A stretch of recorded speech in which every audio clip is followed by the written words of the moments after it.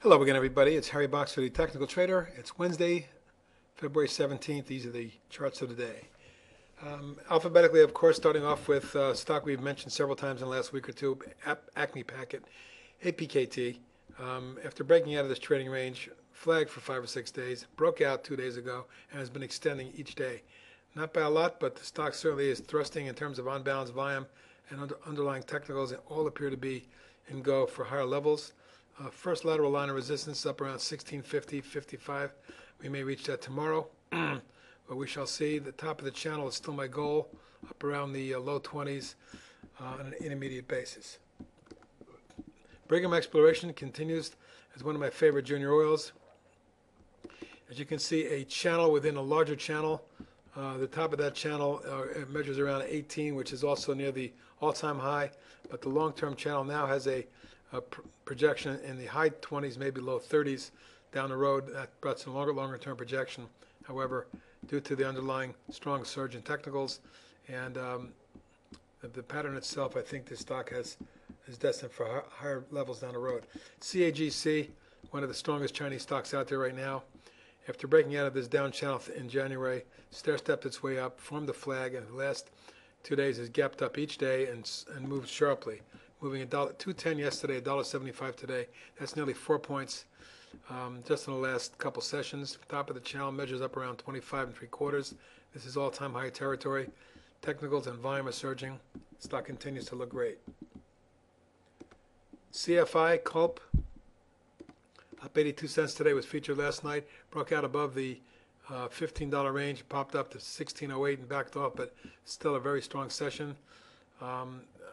As you can see, the volume was the heaviest in weeks, maybe ever. And for a thin stock to trade over 500,000 shares, sure looks like the momentum is in play here. Short-term target 17, 17.25.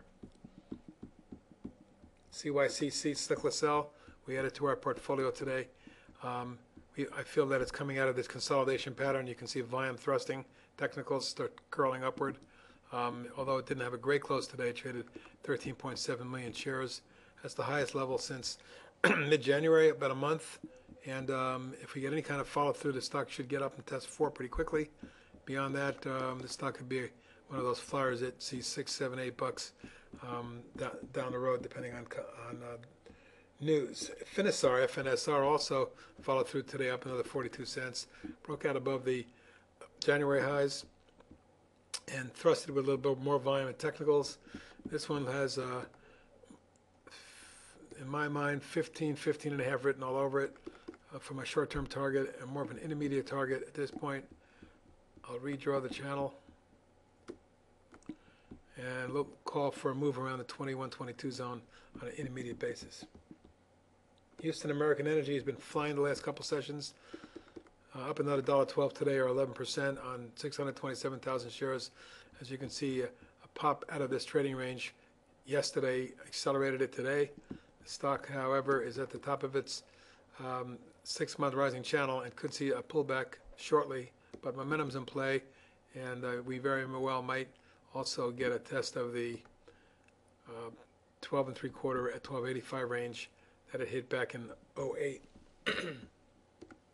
ISSI continues higher as well, up another 11 cents today, but you can see it nearly every day in the last month. With strong volume and technicals, the stock is surging. My near-term target is coming up around the 9.5 area. Beyond that, if it continues to accelerate, I can see something around 11.5. MEND, Micros Endovascular, very strong channel underway, starting to accelerate volume and technicals as well. Look, I think this stock could spike up into the mid-20s, or somewhere around the 23-25 zone short term. Beyond that, would look for a longer term test. By the way, this 25 3/4 zone is all-time high territory, so a move across that level could really send it spiking higher into all-time high, no overhead territory. Momenta Pharmaceuticals, MNTY, continues one of my favorite patterns with a long base, a breakout flag, another acceleration. Current flag is now about to be broken, it appears. The stock was up another 44 cents today, 481,000 shares, up 3%. but it looks like it's about to bust.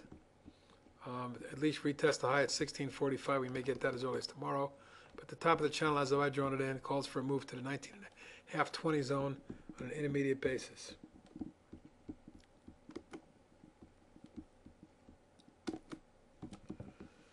Nectar Therapeutics, also one of my favorite junior bios, finally broke out of the flag, started to slowly move up higher, and today accelerated 47 cents for the new 3-year high today. And with the next target up around the 14 level, followed by something around 17, potentially doable at the top of the channel here, as you can see, maybe 17 and a half. Netlist, one of our old favorites, finally came to life today, although it did back off late in the session. Yesterday, it popped through the 10 and 21-day moving averages. Today, it ran up to test a declining tops line and backed off, but still on rising volume, 2.26 million, the heaviest volume in a month, or 3 weeks anyway. It appears that there's a possibility that Netlist may try to come out of this declining channel that it's been in for now the last 3 months, and a breakout of that could send the stock soaring up towards the $6 level, which would be my initial trading target on Netlist. PCYC continues to move nicely after breaking out of this 4-day bull flag. Yesterday it popped, today another 19 cents, but the stock set multi-year highs and beautiful rising channel. The top of that channel measures around the 6 3/4 level. That's my initial trading target. Beyond that, 8.5, 9. Sketchers USA, SKX, finally broke out of the wedge that it's been in for the last month and a half, 2 months. Volume picked up to the best level in 4 weeks today, and the stock jumped $1. If it gets over 31.62, I could see the stock accelerating higher. A target in the 40-41 range is very doable, in my humble opinion. Taser had an interesting day today. Noticed a big base pattern, coil type pattern for a year, broke out, pulled back in an orderly fashion in a 1, 2, 3 wave corrective decline, made a low above the gap and above the moving average, slowly moved up, and today accelerated to the upside by 46 cents, breaking out of across its moving averages and price resistance, picking up volume, the heaviest volume in about 5-6 weeks. So if it takes out 669, which is that double top in mid-January, then I think this stock could accelerate to the $8 level. Ultra Clean Holdings had a very significant day technically today. You can see that it was in a trading range for the last 4 months. It broke out on very heavy volume, the heaviest volume in months since last June. Although it closed right at significant resistance, a move here and then an additional move could get this to the 11.5 area, followed by additional move to my secondary target around 14. And lastly, VCI, which is being squeezed higher and is moving up nearly every day here, and the technicals are improving as well. We're right approaching key resistance near 27, but a move through that should get us into the low 30s. That's it for tonight. Good luck with some of those ideas, and we will talk to you soon.